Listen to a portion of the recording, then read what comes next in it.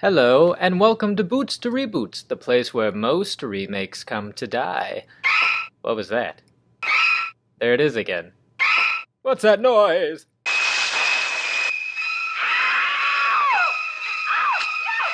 Watching the remake of Psycho is about as pointless as being present for my birth.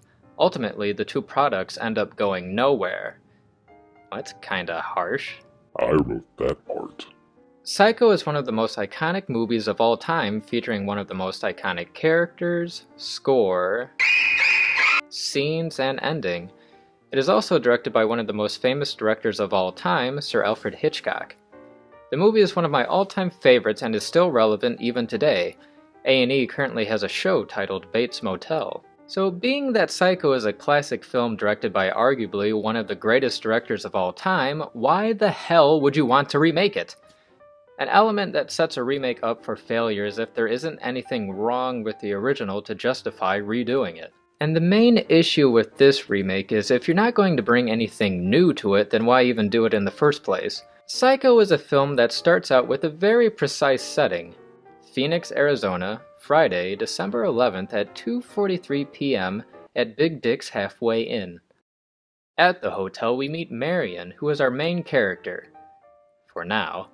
Something that is unique about the structure of this movie is that the person who you believe is the main character dies halfway through the movie. Spoilers! We find out that Marion is sleeping with Sam Loomis, a recently divorced hardware store owner who is hurting for money. Sam Loomis and Psycho inspired the name for Michael Myers' psychologist in Halloween, Dr. Sam Loomis. Yeah, okay, whatever. We are then taken to where Marion works. Did you notice the skinny guy getting poked by the fat guy in the hat? That's a homage to Hitchcock's cameo in the original. Hitchcock often had cameos in his movies, and Psycho was no different. However, he wanted to get his cameo out of the way very early so people would pay more attention to the story instead of trying to search for him the entire time. And who is Hitchcock arguing with outside the window?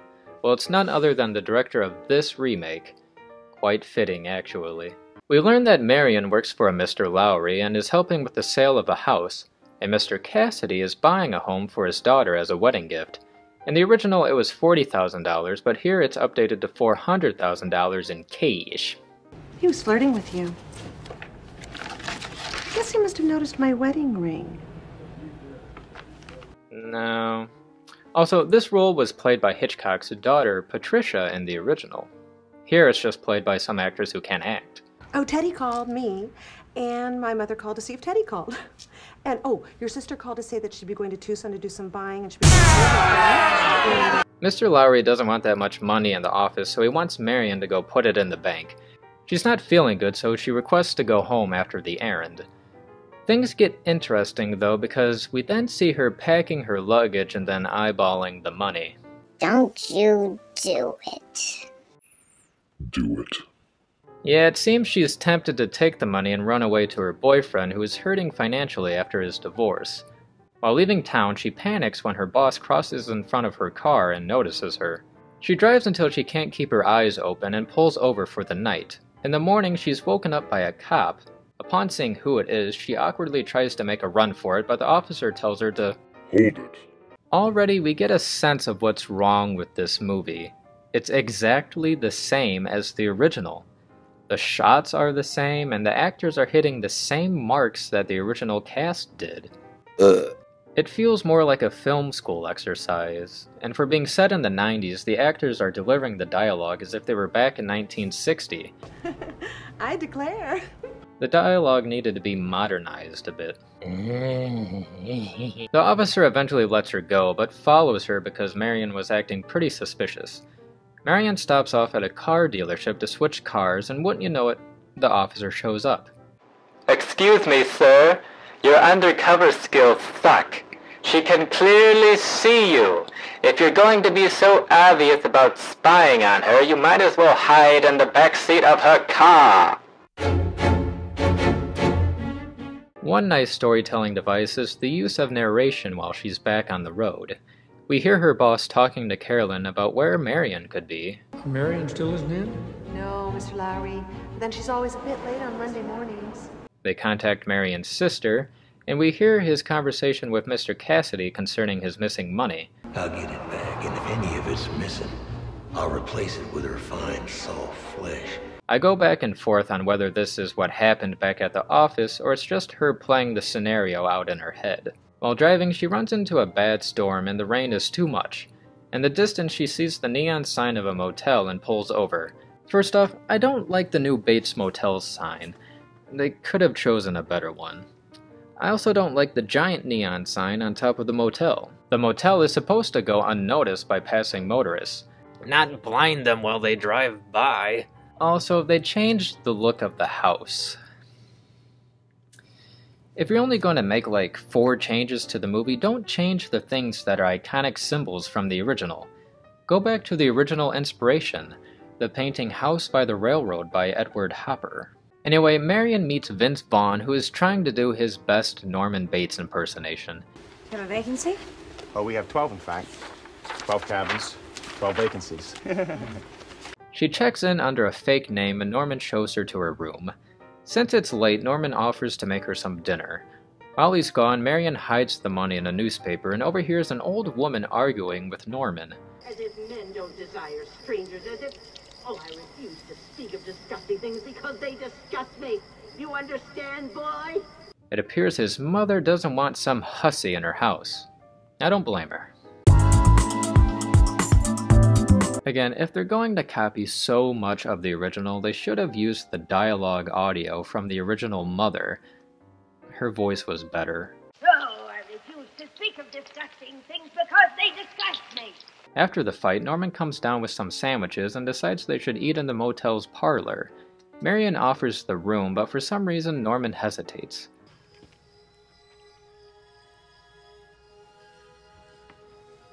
Already, we can tell something is wrong with Cabin 1. He hesitated when grabbing the key, had a hard time mentioning the bathroom.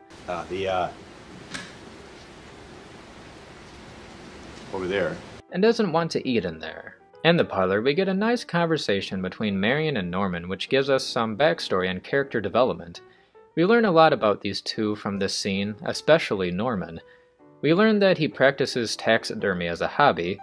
In fact, it's more than a hobby. Oh, it's more than a hobby.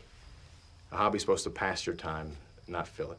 We learn that Norman has a rough relationship with his mother and doesn't have any friends. A boy's best friend's his mother. We see that Norman wants to leave and be happy, but is devoted to his mother. After Norman's father died when he was 5, Mother met a man who talked her into building the motel. When her lover died, it was too much of a shock for her. She had nothing left. Except you. A son's a poor substitute for a lover. Marion suggests putting her somewhere like a home, and it upsets Norman. A lot. What do you know about caring? Have you ever seen the inside of one of those places? The laughing and the tears and the cruel eyes studying you? My mother in there? We see a glimpse of the madness here in Norman, but he soon calms down. She just goes a little mad sometimes. We all go a little mad sometimes. Anthony Perkins does a great job with this scene. He portrays Norman as weak and sympathetic, but with just a hint that something is wrong. They cluck their thick tongues and shake their heads and suggest oh so very delicately.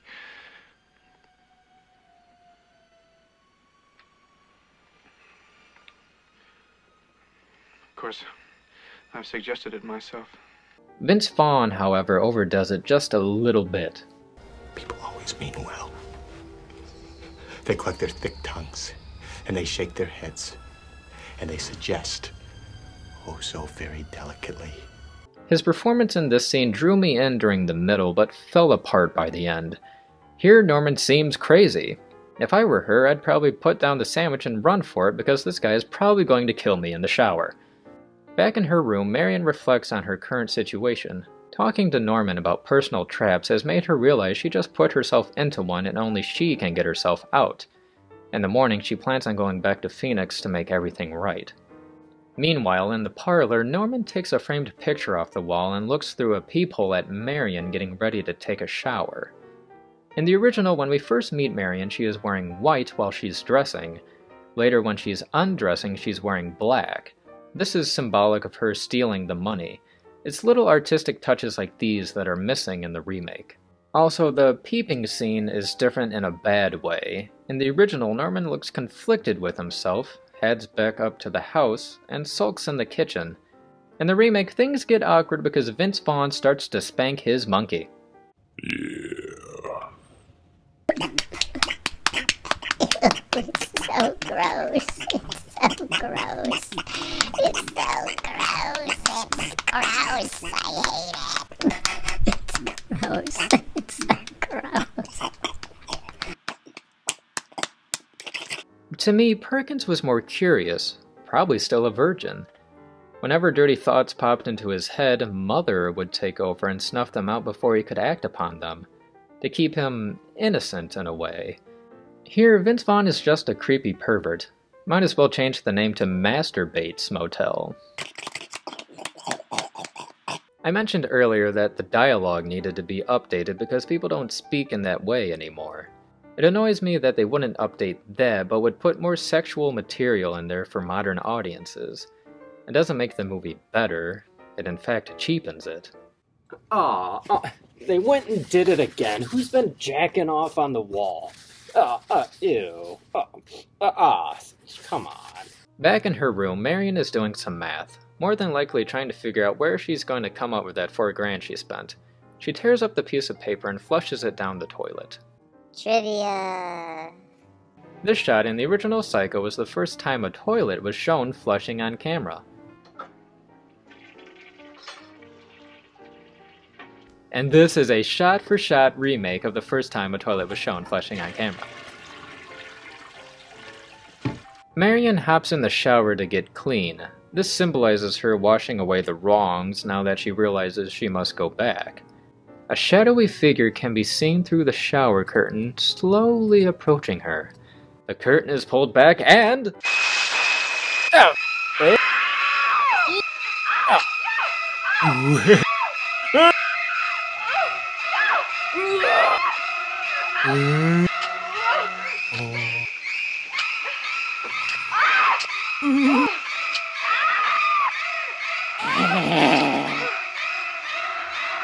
Mother slips out of the room and leaves Marion to die a slow death as she crumbles to the floor.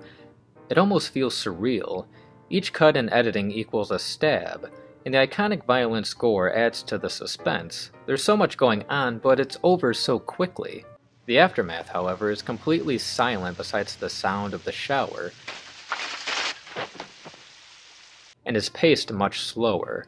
The camera starts out on Marion's eye, slowly pulls back, dollies to the money on the nightstand, and then to the window for a shot of the house. Mother! Oh, God! Mother! Blood! Blood! In the remake, the music is a little late on the scare.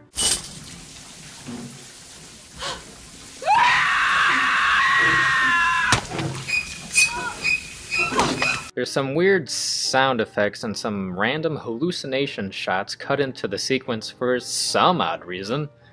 In the original, the mother was almost completely a silhouette. Here, Mother is pretty well lit, and it looks like they put Vince Vaughn, or whoever may be doubling for Mother, in blackface to hide the not-so-secret secret.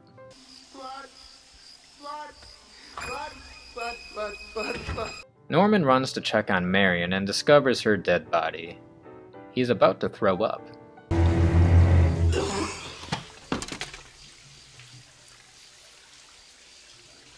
Norman grabs Marion's body and wraps it up in the shower curtain. He then puts the body, her luggage, and even the newspaper unknowingly filled with money in the trunk of Marion's car, which he dumps into the swamp. You get the sense that Norman isn't used to murder, but being the devoted son that he is, decides to clean up and hide his mother's crime. There's a nice little moment when he's dumping the car into the swamp. He's nervously nibbling on some candy and then panics when the car stops sinking. Your heart stops for a moment, because you sense his panic, but then the car continues to sink. In the remake, Vaughn is too smug with himself in dumping the car into the swamp. Norman should be nervous, not cocky that he's getting away with a crime. There should be no pleasure in it for him. The story then takes us to the store Sam works at and introduces us to Marion's sister Lila. She wants to speak to Marion and doesn't care about her stealing the money. Sam has no idea what she's talking about. He doesn't know where she is or anything about any stolen money. One difference between the two movies is that Julianne Moore plays Lila with more fire. She wants her sister found, damn it! Because yelling is caring. In the original, Lila seemed more concerned than she was furious. We are then introduced to Detective Arbogast, who is investigating the missing money, played this time by William H. Macy. He gives probably my favorite performance in the movie. Too bad he's only in a couple scenes. Arbogast then goes all around town seeking any information he can about Marion. He eventually stops off at the Bates Motel to see if maybe Marion stayed there. He questions Norman if he's seen Marion, and his story doesn't add up. It doesn't help that he seems really nervous. Look, Mr. Arbogast, I'm not lying to you. It's just that... No. I know that. I know you wouldn't lie. Norman mentions his mother. Let's just put it this way. She might have made a fool out of me, but she didn't fool my mother. And Arbogast would like to question her. Norman refuses and tells Arbogast he better leave. Arbogast stops off at a payphone to tell Lila what he found out, and he then sneaks back to the motel. He heads off towards the house, goes inside, and up the stairs. Mother's bedroom door slowly opens, and in a beautiful over-the-head shot, Mother strikes again. This causes Arbogast to awkwardly fall down the stairs, and he is then stabbed to death. If I had to pick one thing about the original Psycho that bugs me, it would be this shot. It's done using effects and just doesn't look right. Hitchcock probably wanted him to stumble more than fall down the stairs, but it comes off a little cartoonish.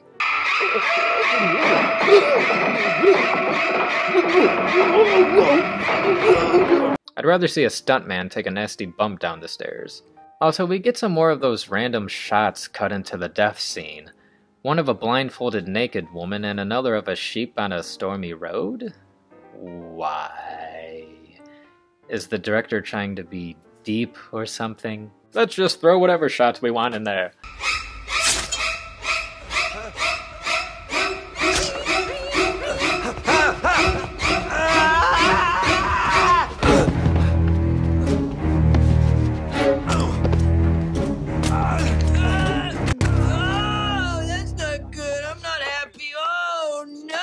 When they don't hear back from Arbogast, Sam and Lila decide to head to the sheriff's house to explain what's going on. While speaking to the sheriff and his wife, we learn some startling news. Nobody can talk to Mrs. Bates because she's dead. Orders are, nobody can see Mrs. Bates, not nobody, not no-how. She poisoned her lover and then herself 10 years ago. Back at the house, Norman heads into his mother's room because he wants to hide her in the fruit cellar. Fruit cellar? No, you hit me there once, boy, and you won't do it again. Sam and Lila go to the Bates Motel and pose as a traveling couple. Now, while in the car, you can tell that the background is fake. Either they wanted to stick that close to the original Psycho by using that old projection effect, or they're just lazy. These are things that are okay to update.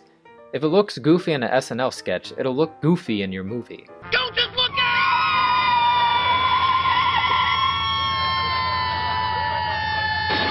Sam and Lila plan on sneaking off to search for Marion and question Norman's mother. While checking in, Norman detects that something isn't right.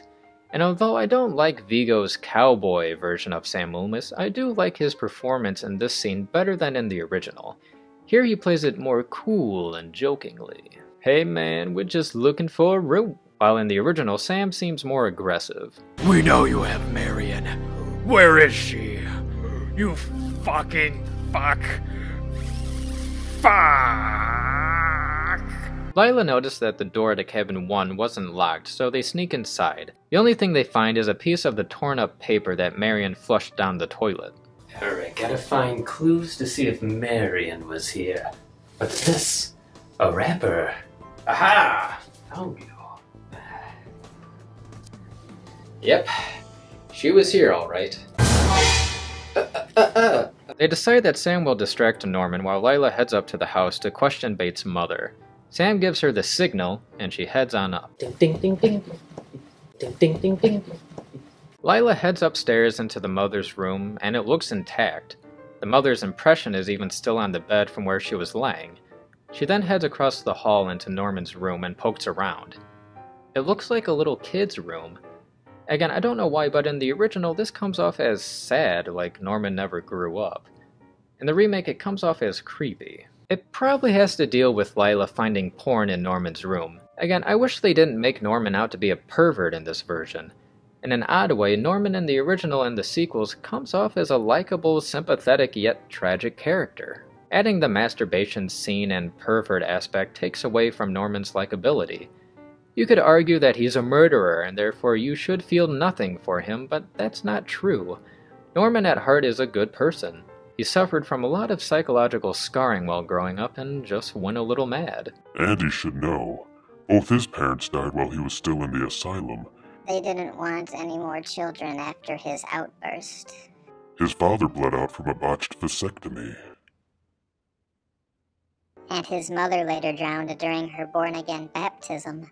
Eventually, Norman realizes Sam is only distracting him and wonders where Lila went. Where's that girl that you came here with? They get into a struggle and Sam gets knocked out. Norman then runs up the stairs and into the house while Lila sneaks down into the cellar. In the cellar, she sees an old woman sitting in a chair with her back to the camera.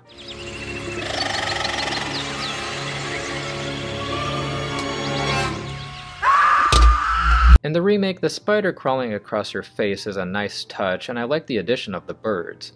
The noise and imagery adds to the atmosphere. But in reality, if I was Norman, I'd be worried that the birds would just peck and poop on her.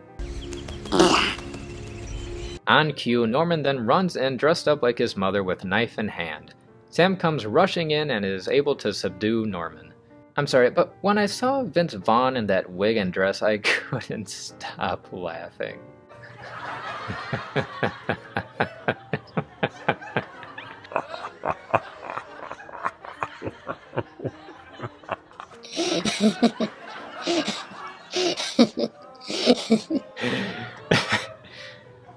Fuck. However, Lila kicking Norman in the face is a nice touch. We then get some answers from the psychiatrist about what's going on. Turns out Norman is gone and the mother personality has completely taken over. The mother confessed to murdering Marion, Detective Arbogast, and 2 missing young girls. We also find out that Norman was the one who poisoned his mother and her lover. Norman felt guilty for what he had done, so he took his mother's dead body and hid it in the cellar, even treated it with his taxidermy skills. But having her around wasn't enough, so he started talking to her and even started responding for her. Whenever something threatened the illusion that his mother wasn't alive, the mother personality took over and took care of the threat. Now, weak, sympathetic Norman is gone and the mother has won the war. They'll see and they'll know, and they'll say, why, she wouldn't even harm a fly. To end the scene, we get a cool dissolve with the mother's skeletal face over Norman's, which is all in the original. The movie closes with a shot of Marion's car being pulled out of the swamp. Having watched these 2 films back to back, what do I think? It was pretty pointless watching them one after another like that. When I finished the original, I might as well just went right back to the beginning and watched it over again. The problem is that there isn't anything new to justify seeing this remake. It's 95% the same movie, just different actors and shot in color. It probably would have been cheaper to colorize Hitchcock's Psycho and re-release it in theaters. Please don't do that. The original worked because of Anthony Perkins' performance, and sadly Vince Vaughn can't fill those shoes. Not many actors probably could, and it was just bad casting. Now, in the book Psycho, Norman Bates is actually quite different from the way Anthony Perkins portrayed him. In the book, Norman Bates is a middle-aged, overweight drunk who wears glasses. The original screenwriter, Joseph Stefano, went with more of a boy-next-door approach, and Perkins was cast as Norman. He felt the audience wouldn't feel any sympathy for an overweight, nerdy drunk. After seeing The Mist, I really liked the actor Toby Jones, and if I were to cast a Norman Bates closer to the book, he'd be up there on my list of actors. And it's ironic because he recently portrayed Alfred Hitchcock. To give this remake a purpose, it should have stuck more to the original source material. Maybe even borrow more from murderer Ed Gein, who Norman is loosely based after. Also, it's hard to do a remake of Psycho because it has such an iconic ending. Unless you've been living under a rock or are young and have the mindset that black and white movies are stupid, then you more than likely know that Norman Bates is the killer in Psycho. When I think of shocking endings to movies, there are 4 that come to mind. Spoilers. First off, Norman Bates dressed up like his mother and is the killer. Darth Vader is Luke Skywalker's father. Bruce Willis is a ghost in The Sixth Sense, and the Jigsaw Killer is lying on the bathroom floor the entire time in Saw. Even if you haven't seen those movies, you probably know those endings through osmosis, which is why the ending that shocked people 50 years ago doesn't shock them today. I feel like you can't change the ending, but it'd be nice if they tried harder to make you believe that maybe Norman isn't the killer, or maybe his mother isn't dead, like some of the sequels end up doing. But instead, this remake hits the exact same beats. Even the opening credits are the same.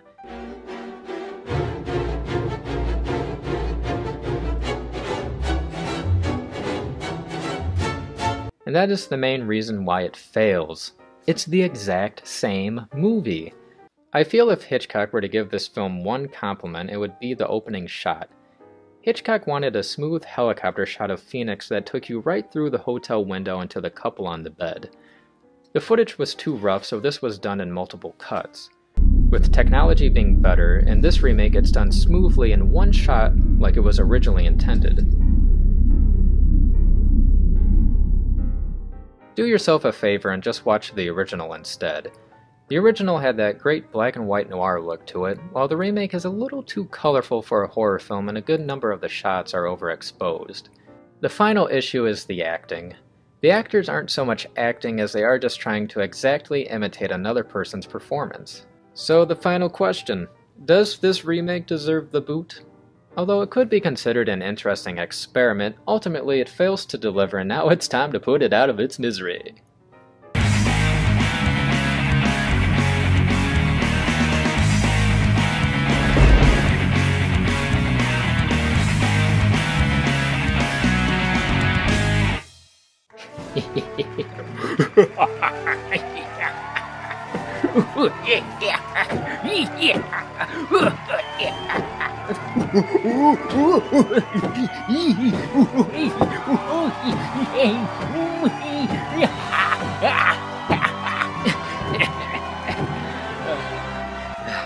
This has been Boots to Reboots, the place where most remakes come to die.